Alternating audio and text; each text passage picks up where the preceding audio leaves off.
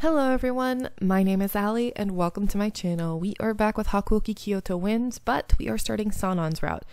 I really am not looking forward to Sanan's route, but hopefully he can maybe change my mind. I don't know. So what I'm going to do is pretty much what I did with Nagakura's route, where the first chapter, I'll just do all the answer choices, come back every time when there's a choice, because it's getting super repetitive seeing this part 500 times, and all of the first chapter, anyway, we have already done every single choice, so there's nothing new. Probably around the second chapter, which I'm guessing is best bet, I'm going to start actually reading through it. So, let's go. So with his route, the first choice we're going to make is find a way to escape, which we've already seen in other chapters, so I will be back. Alright, choice number 2, we're going to say, stayed where I was, and I'll be back again. Choice 3, we're going to put, stay put, and I'll be back again. Okay, I didn't realize this. There's a choice that we actually have not done yet, so we're going to do the, wow, I had no idea. Kondo's view of Hijikata seemed so at odds with my own personal experience with him. Of course, though, Kondo is intimately familiar with him, I'm sure, so perhaps there's no way of knowing who this man really is. Wow, I had no idea. It's understandable. Those who do not know him often share a similar opinion. But Toshi may have his reasons as to why now is not the best time for you to leave the compound. You're bored, I know, but I have to ask you to hang on a little longer. Okay, I understand. He hadn't done much, to be honest, but Kondo's visit had cheered me up greatly. Of course, the conditions of staying in my room were left unchanged. However, the creature comforts of spending an afternoon drinking warm tea gave me some life. Creature comforts? What is that supposed to mean? Alright, so I'm going to move on to the next, I think? Maybe? Time stood still, shadows drifting along my wall. How long am I going to do this? I'm going to read a little bit longer. If it sounds familiar, then I'm just going to move forward. Solitude was proving detrimental to any glimmer of hope. My heart felt heavier at each moment. How lonely the wistful, forlorn mind can become. Okay, yeah, we've already read this part, so I'll be back. All right, this one we're going to do quietly return to my room, and I'll be back again. All right, this is our last choice for chapter 1, and I'm going to say stay behind in the headquarters. I'll come back right when we hit chapter 2.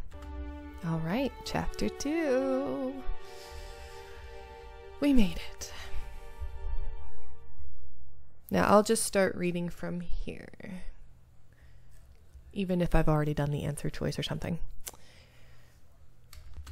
No news of my father came forth the other day, and somber restlessness took hold of me. Originally, it seemed Hijikata granted me approval to accompany the captains on their rounds through Kyoto to search for my dad. Then he called me in. Excuse me. I saw Okita and Heisuke had been summoned along with me, and I felt a partial sense of relief. It did a little to calm my chattering nerves, and I didn't want to be in a bad spot with Hijikata. You called me? Hijikata seemed to be in a foul mood, so I decided it was best to act with tact in his presence. I was thinking about the search for Kyoto, but maybe it's best to put a halt to it for now. What? But why? We just started looking for him. Stopping now would surely cause any of our leads to run dry. His words stunned me. How could he back out on this? Hijikata remained deeply composed. We have reports of activity from the Choshu, and they do not bode well for us. It would be highly dangerous for you to be out and about. I'd heard how the warriors of the Choshu domain associate with the Imperial Nationalist Party. For some reason, they find foreigners repulsive, using brute force to prevent any foreign presence. All of their faith is aligned with the Emperor. The Shinsengumi, on the other hand, serve the shogun, meaning they are directly opposed. If the Choshu is active, it could mean that my own goal is of little concern to the Shinsengumi. I might become something of a burden to them. So, are you asking me to refrain from joining the rounds until things with the Choshu domain settle? Hijikata nodded and turned towards the two men. That being said, as of right now, she is not to accompany any rounds with any captains. Oh, I get it now. That's why you pulled us in here, right? Heisuke seemed 2 steps behind Hijikata's words, until this very moment where it seemed to click. You know, she never caused any trouble during any round she joined us in. I kind of feel like it shouldn't be a problem if she tagged along.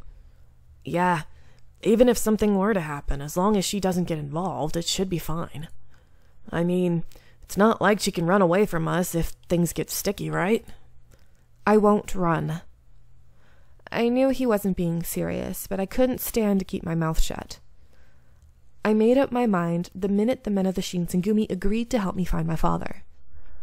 I made a vow to never run from the Shinsengumi for as long as they helped me find my father.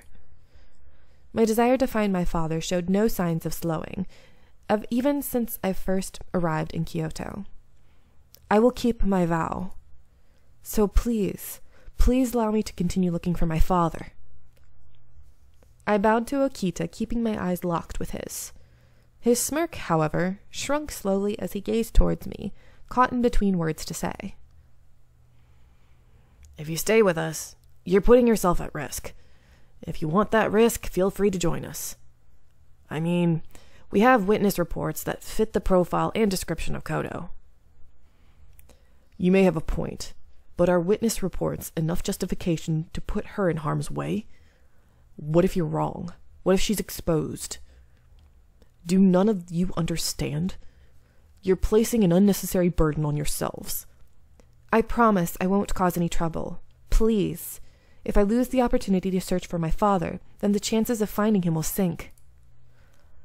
I lied prostrate before him, and Hijikata simply sighed heavily. You better follow the orders of every captain you join. No ifs, ands, or buts. Am I clear? Yes, of course. Thank you so much. I didn't know how else to show my gratitude, so I bowed deeply again. I'm leaving it to your discretion over whether or not you're going to join them. That's on you. All right. I had to make sure this was the best decision. There was something in his demeanor that made me unsure of my desire to leave the compound. Still, if I was with Okata, we're going to combine everybody's name, Okita and Heisuke, I'm sure I'd be safe and well protected. On the other hand, my presence could be an undue burden to them. What do? We are going to, I think it says remain in the compound, right? Yes, remain in the compound.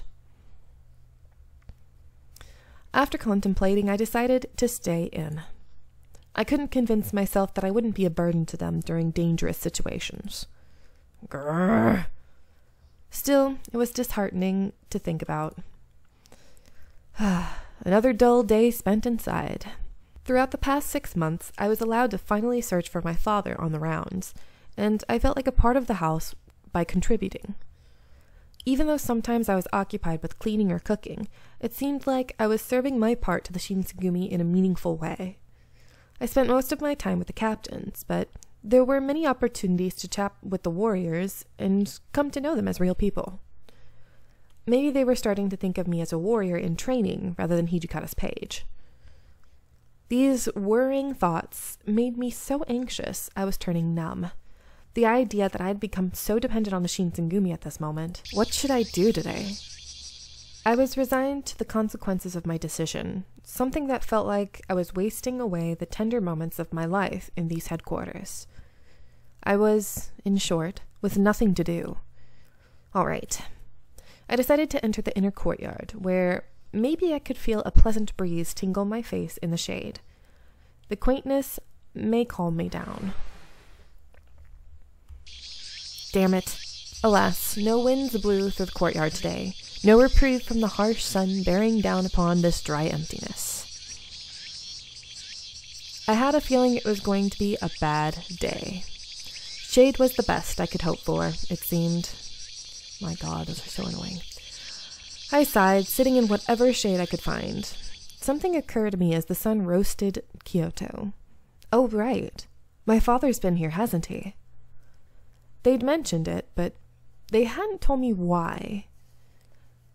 Was he tending to the injured or perhaps educating the Shinsengumi on how to avoid illness? Maybe he'd intended to stay here long term. My father never mentioned to have been with the Shinsengumi. He had visited only a few times, or so I had been told. If he'd really been their doctor, then he would have visited more often, which left me with the question, why? It was extremely clear to me that the Shinsengumi had plenty of secrets, but I grew suspicious that these secrets deeply implicated my father as well. No, that can't be right, can it? I shook my head again, trying my best to dispel the dark thoughts taking shape. Okay, I know who this is now. I kind of cheated. I said it weird, and because I got the sentence wrong, so I know this is Sanan. So, yeah. Now we know. What can't be right? Ah! I spun around to find that Sanan had walked behind me, utterly undetected and unannounced. Oh, Sanan. Is it all right for you to be walking around? Please. I'm no bedridden invalid. There is nothing wrong with me. There was a hint of coldness in his words. Although my left hand is something of an invalid. I couldn't bear to look at the sad, twisted smile he gave me. His arm hadn't healed, and it seemed certain now that it never will. The rest of the captains seemed sure that he would never be able to use his arm as he'd done before. And what are you doing? Are you allowed out of your room? You haven't been given the run of our headquarters, I'm sure. Yes, I know. I'm sorry. They usually let me walk around as I pleased, so long as I don't go into anyone's room, but I knew that, technically, I was confined to my room. Any freedom given to me was simply a courtesy. In other words, Sanan was right. If he decided to chastise me for being in the courtyard, I had no reasonable response. There were some things I wanted to think about. I hoped the courtyard would be breezy. The moment the words were out of my mouth, I realized they sounded far more like childish excuses than a valid explanation. When you sneak about without permission, it makes it seem as if you have something to hide. I'm sorry. Still, I was beginning to grow accustomed to the subtle cruelty that seemed to accompany each word from Sanan's mouth. All right. I'm going back to my room then. I turned and began to walk away. Sanan's unpleasantness had started after he was wounded during our trip to Osaka. He spent most of his time locked in his room now, and he was quick to lash out on others in response. I knew the loss of his arm hurt him, more than I could understand, but I wished he could go back to being the warm, kind man he was originally. I turned around to see him still standing there. It's really hot out today. You should try to stay out of the sun. Please, take care of yourself. I gave him a nervous little laugh, and he responded with a chuckle of his own. His smile didn't look forced. Thank you. Take care of yourself as well. Okay. The Sanan I'd first met was still there. My spirits lifted, I ran back to my room.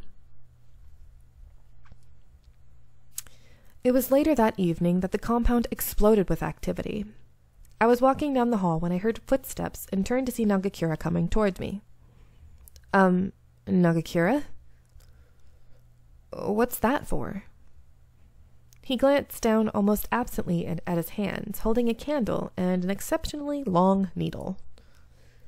One of the Choshu guys we picked up isn't talking. Hijikata's gonna talk to him personally, but he said he didn't have the right, tools, and sent me to get these. I don't understand. Look, kid, ignorance is bliss, alright? Don't think about it too much. He gave another bark of laughter, turned his back on me, and walked off. I don't want to know what that was for. As the sun began to set, the activity in the compound reached a fever pitch. It was so busy that I couldn't even help with making dinner. The commotion was overwhelming. Run! Heisuke! He shot past my door, then wheeled back around. What happened? All the men are running around. Any word from that Choshu prisoner? Yeah, the guy finally broke. It looks like they're having a meeting right now. We're getting ready for a raid. Oh. Heisuke went to explain that the Shinsengumi would be splitting into 2 groups and searching locations at opposite ends of the city. Kondo would take 10 men to the Ikeda Inn, and Hijikata would take 24 to the Shikoku Inn. I heard they might be at the Shikoku. Gotta say, I'm kind of pissed the chief's sending me to the Ikeda. They'd send more men with Hijikata because they thought he'd be seeing action. Kondo and his men were to make sure they covered all their bases. You mean there aren't even 40 men already? Yeah, kinda sucks, 'cause there's so many men who get sick when we need them the most. I'd known that the heat and close quarters made some men sick, but I hadn't known it was so many. Heisuke sighed. Ha. We sent word to the Aizu and the Judiciary Commissioner, but looks like they don't care. Looks like you've got your work cut out for you. Unfortunately, there wasn't much I could offer him, apart from sympathy. I had a feeling it was going to be a difficult night. After all the men capable of fighting have left for their respective assignments, Sanan called for me. I'm sure it was only out of courtesy, but the chief has asked me to protect the compound. Sanan's passive-aggressive attitude reared its head. It's mostly empty, of course, but someone may try to attack us for that very reason. I must ask you to stay where I can see you. I may need to give you orders, should the worst occur. Okay. I hesitated a moment, then spoke. Does that mean you'll protect me? I wasn't sure why, but he laughed at that. Well, I should hope I'll be more use than the men who've been confined to their beds, at least. Was I supposed to be happy? His smile was so sad, I wasn't sure what to say. It seemed to hurt him most when the other men were out fighting, and all he could do was wait. The silence between us stretched out until the door to our room suddenly opened without a sound. Colonel Sanan, we've confirmed that the Choshu are meeting at Ikeda. The Ikeda Inn?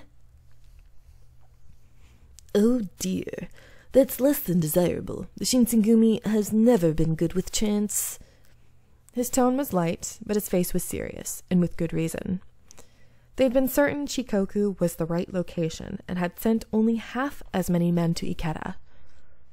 Yamazaki, can you do me a favor? The man whom he'd called Yamazaki nodded curtly. He is the Shinsengumi officer and spy, as well as a member of the Watch. Despite not living in the Yagi residence, he is aware of my situation. First, go tell Hijikata that the enemy is meeting at Ikeda. He should still be on his way to Shikoku. And I'm sorry to trouble you with it, but I need you to take this child with you as well. Wait. Yamazaki seemed just as surprised. We are going to say, I'll go. I'll go. Please let me help you guys. If I really could help, then I wanted to. I'd lived with these men for almost half a year. They'd fed me, given me a roof over my head, and helped me look for my father. Butterfly! It looks like you're ready for this. I don't mean to be rude, Colonel, but if all you need is a message delivered, I can handle it. Yamazaki's cold eyes slid over me for a moment as he spoke. There may be Ronin out to intercept you. And besides, there is a chance that Choshu has reinforcements. If your message were to be intercepted, then you will be sure not to reach Hijikata in time. Sanan finished with the soft smile I hadn't seen him use for weeks. Do you see what I'm trying to say? Yes. If the worst should happen, I can hold off any Choshu Ronin and give her the message. What? It sounded as if they were suggesting if things went badly, Yamazaki would sacrifice himself. Yes, of course. I doubt it will come to that. We're short of men right now, which means there's more I need you to do. You'll need to notify the Aizu and Judiciary Commissioner as well. That would have Yamazaki running all across Kyoto. I suppose it really drove home just how thin the Shinsengumi was stretched. And there's no other person that could do this job? What about Shimada? Shimada is another Shinsengumi spy who is trusted enough with the knowledge of my situation. Sanan shook his head. The Shinsengumi need every single member they can get, and Shimada was with the Shikoku team. Which means that, apart from Yamazaki, I was the only one that could possibly serve as a messenger at the moment. You're Yukimura, right? I heard you know a little about how to protect yourself. Yes, I do. Unfortunately, I can't guarantee your safety. If you can manage, you're welcome to join me. If I tried to run away while we were out, I had no doubt that he would kill me without hesitation. This mission is his priority, not my life. Even so, I'll go. I can take care of myself. You don't need to worry about me. Sanan gave a small smile. I knew he wanted to join the battle more than anyone, but we both knew that wasn't possible. The least I could do was carry out my mission. Very well. I accept your request, Colonel. He bowed, then as he stepped out of the room, he turned to me. Run with all your might. I'm going to let you guys go here. I hope you are enjoying, and I'll see you in the next one. Bye!